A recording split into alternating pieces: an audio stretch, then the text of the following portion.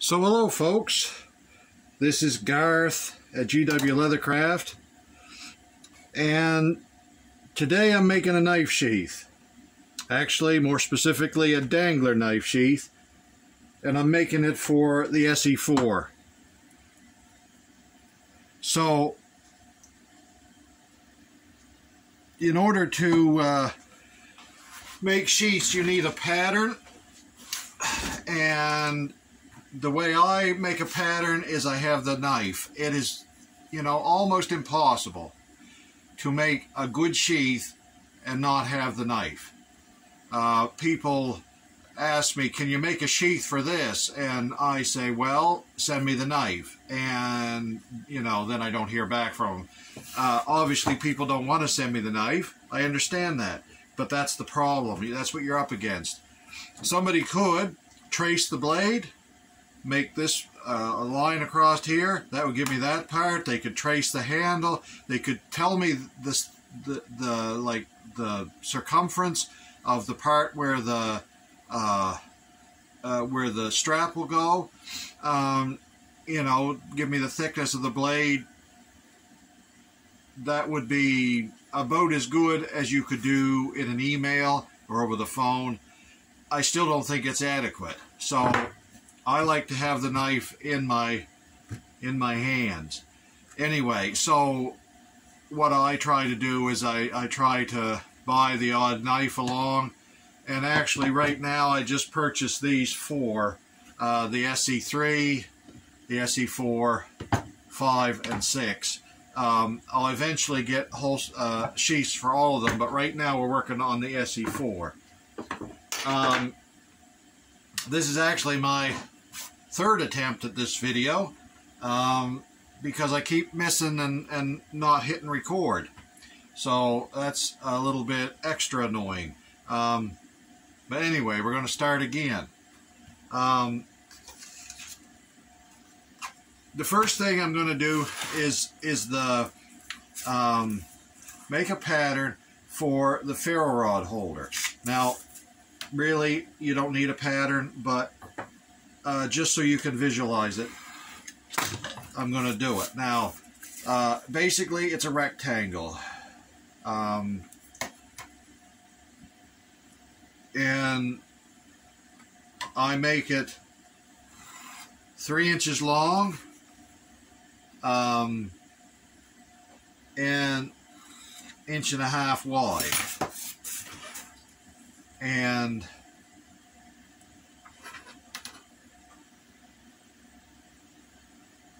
the 1.5 inch way is really all that makes any difference, and even it doesn't make much.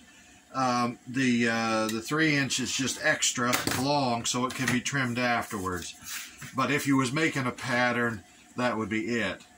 And then, of course, you wet form it over the ferro rod, and in a press, and squeeze this together where my thumb is onto the ferro rod, and then when it's dry, you take the ferro rod out and work with it after that. But that is the ferro rod holder. So now we want to start on the other pieces. The first thing I do is the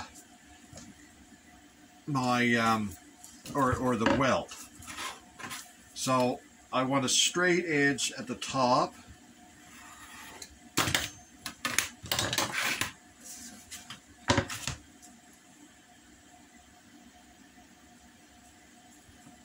And I let that overhang because you got the handle, and I want it the blade to rest on the paper. And I'm not worried about centering it because I've got extra. Basically, I trace around it. Okay. Now, with this knife, as far as looking at it, I would say that it's no wider here than it is here. But you have to watch that because you're going to want to put it in and draw it out. So it's not really this width that you're as concerned about as it is this width. It depends on the shape of the knife. But I'm going to just relieve this back here just slightly. As you can see, and that's more or less just in case there is some extra on that belly. Now, from there, what I normally do, this is the outline of the knife. I normally allow a 1/16 all the way around between the knife and the welt. It isn't a measured amount, and it probably varies some, but it's just to give it that little bit of clearance. And then I want 3/4 of an inch to the outside of the sheath. So that's 13/16 from the mark that I have there now. And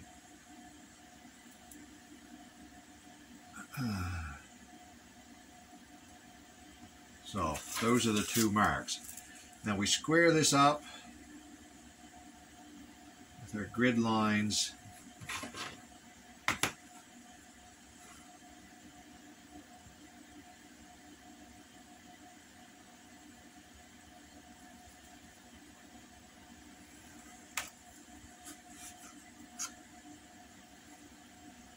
And that is just about 3 inches, but for a total width, it's not really, you know, you're not going for any particular width. It's just what it is. But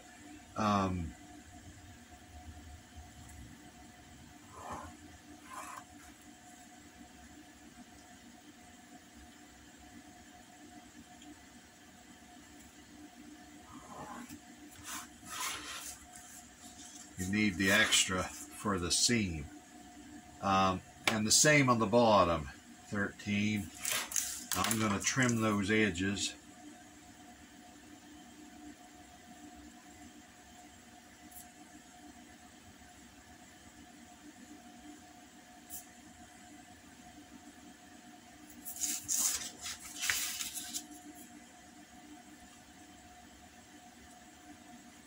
Now, of course, this is not the only way to make a sheath. This is the way I'm making it. You can add or take away anything to suit yourself. There are certain things that are critical. You're probably going to need a welt. You're probably going to need a space for a seam allowance.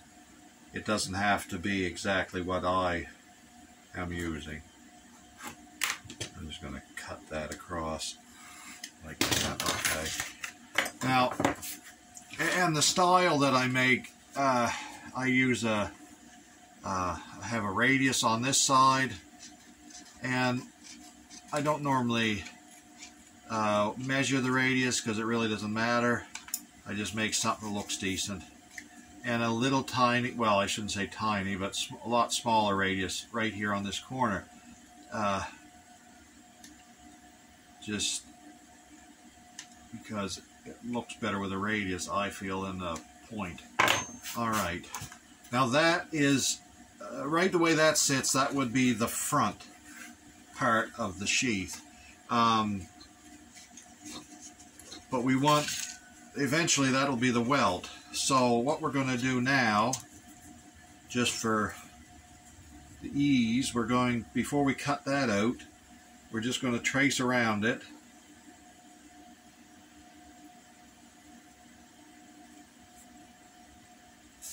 And once this is cut out, then we have our front piece.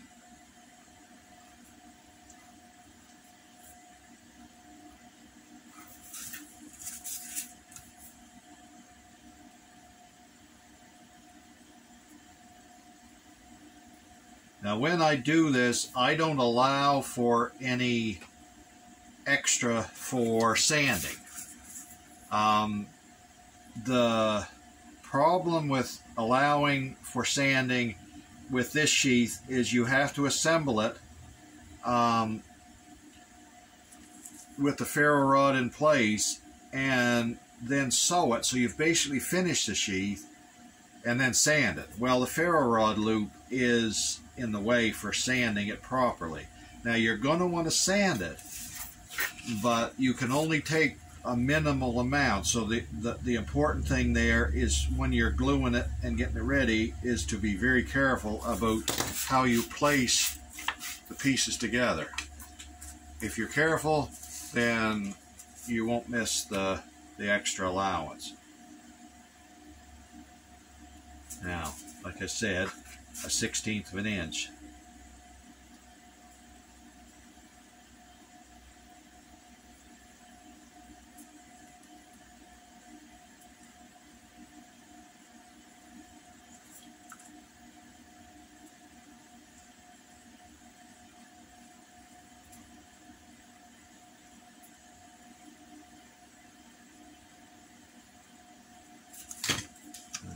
So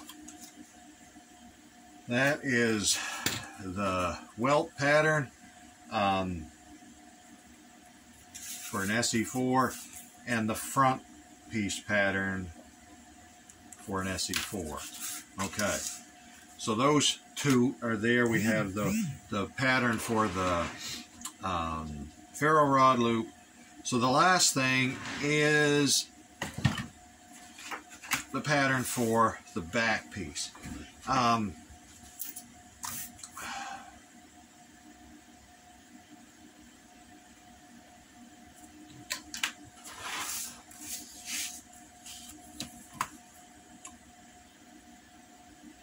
So I have this center line already here, so I'm just going to use it. I just need to get over to the edge so I can square up the edge, because I want to, the way I want to do it, I need a straight edge, and that'll give me one.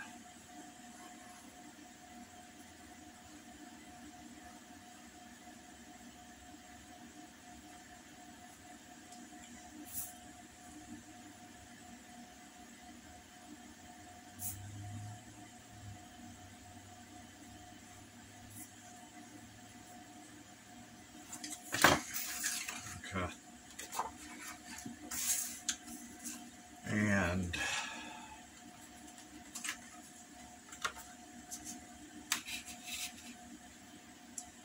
I want enough so that I don't run out of room on the end. So we're just going to do that, and then we're going to do that. And I'm just bringing that, cutting that over a little so I can get at the edge of it, and I just square everything up and mark a line. So that is the top, corresponds to the top of the, the thing here. And actually what I'm going to do is I'm going to mark the center of this, and this is pretty well just 3 inches, so that's that.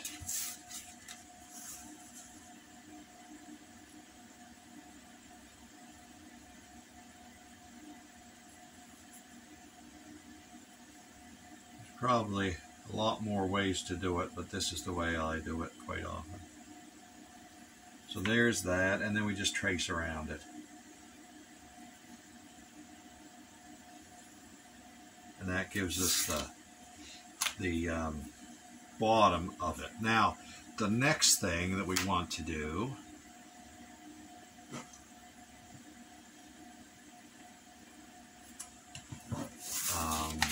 so what I'm going to do is I'm going to take the gusset and I'm going to mark basically 2 marks here and here, which is where the blade sits. And so that then I can, and I'm bringing the end of the handle, because that's what's going to sit up against this leather edge. I'm bringing that right up to the edge, and then I'm going to try to center it in the opening. Now, it's a little difficult where this finger notch is, but I would say that that is pretty good. Now, it's good, better for length anyway, is really what it is. And then you want to mark where you want your strap. So if you've got a 3/4 inch strap, somewhere like that, I would say,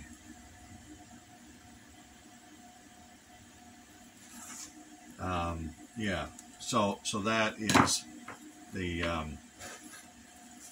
that. Now, what I'm going to do now is I'm going to square this up again with the lines, and I'm going to mark this.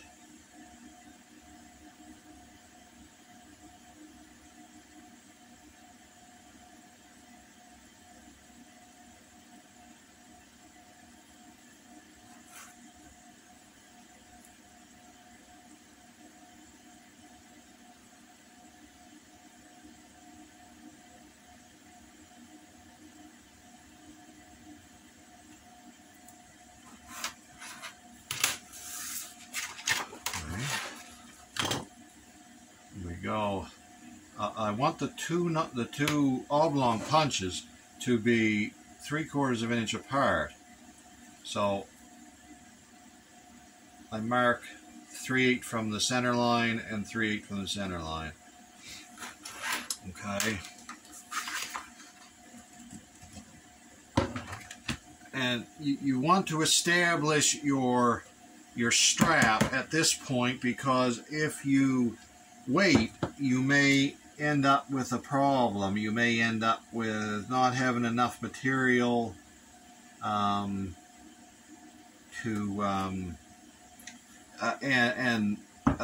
you know, a potential weak spot.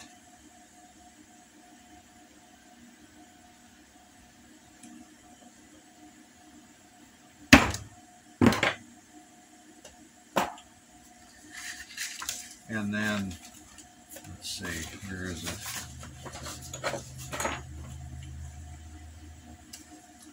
And then just center this on the center line. This is for the rivet to hold the strap in place, and that is that. Okay, now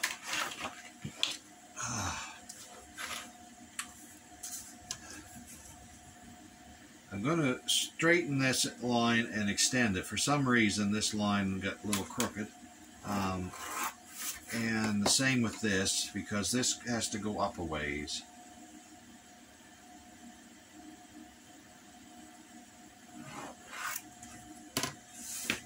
Okay, now as far as how far it goes, that is up to you, but what I normally do is I gradually taper it down to my inch, which is up here for the strap that goes through the D-ring. It has to be tapered. I use a radius.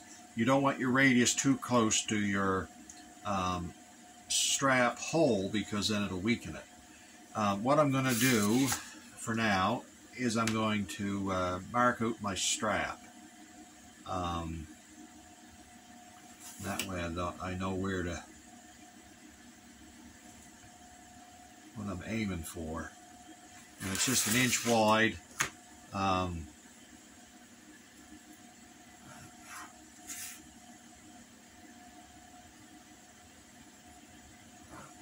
Okay, now then we want to take something. Actually, that line would probably be adequate. I don't know.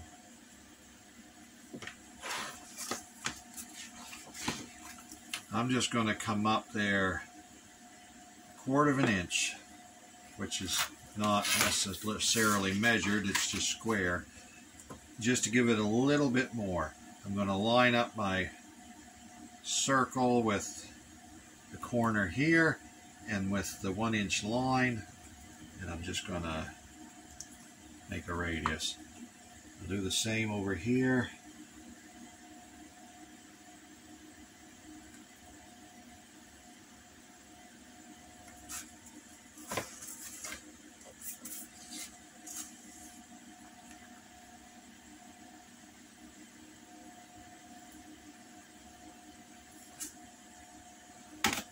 So I'm going to cut that out now, I think.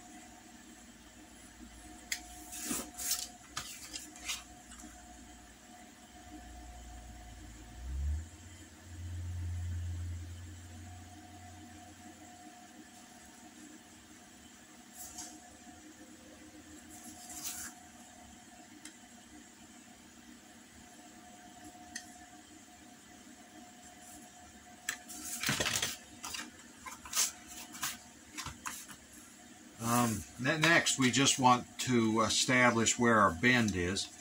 I just fold it down and look at it and see how it looks. I would say that's about right. So that's where we want our bend. So I square that up again and with our grid lines, and I'm just going to make a mark across there. Now that's our fold line, but one thing that we have to do is make another, and the reason for that is when you are when you're bending leather, it's not two-dimensional, it has thickness. You have to allow for that bend, and that's what that does. When you fold the leather, that makes up for the bend. We're not trying to make room for the D-ring by doing that. We still have to allow for that, but that gives us that little bit extra to just allow for the bend. Now, that's 3/16 to a quarter. It's not really important. It's just something. So, for the D-ring, I normally allow 2 inches for the D-ring. So I'm just going to split the difference in between the two lines. Okay. And then mark 2 inches. And then I should have done that to begin with, but I'm going to mark 3/4 of an inch there and 3/4 of an inch there.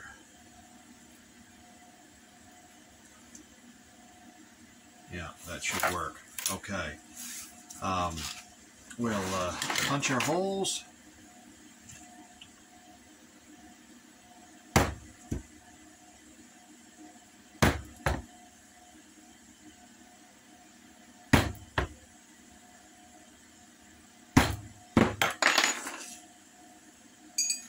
Trim the length.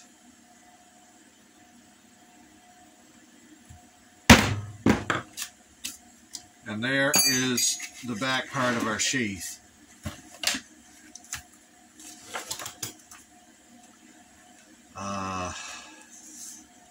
Yeah, that's the one, that's the other.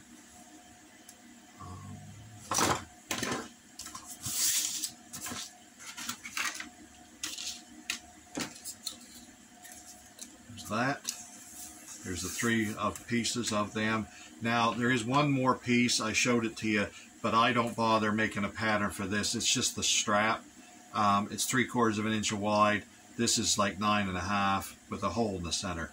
That's it. That's all it gets. So, that is the pattern for the Esee 4 dangler sheath. Oh, yes, I should have the other piece. This is the pattern here. I don't make up a new one every time. It's 1 inch wide, 10.5 inches long, and it's basically a piece. The bottom piece folds over the D-ring like that, if you can see, and then the top piece folds over to make room for the belt, and you have 2 rivets that hold it together. Okay, D-ring in here, belt in here. That's all that is, and it's 1 inch wide. And you know, if you were duplicating it without my exact measurements, you'd have to come up with them yourself. And of course, this distance depends on what size belt you want to fit in it. I make it for a 2-inch belt, and then of course it'll fit 1.5 inches. And this is for the D-ring. So with those are the pieces and well the pattern, and I'm going to end it off there, and I'll come back with the second part where I make the sheath. Thanks for watching. Don't forget to like and subscribe, and I'll catch you on the next one.